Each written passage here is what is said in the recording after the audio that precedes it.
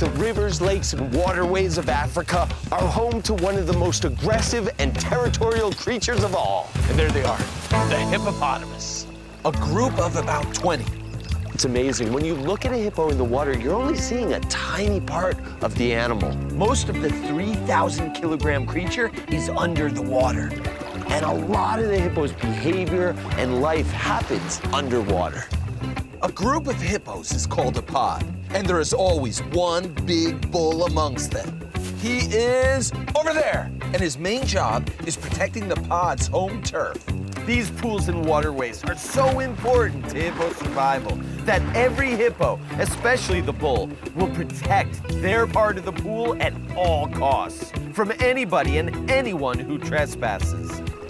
Even that hyena over there.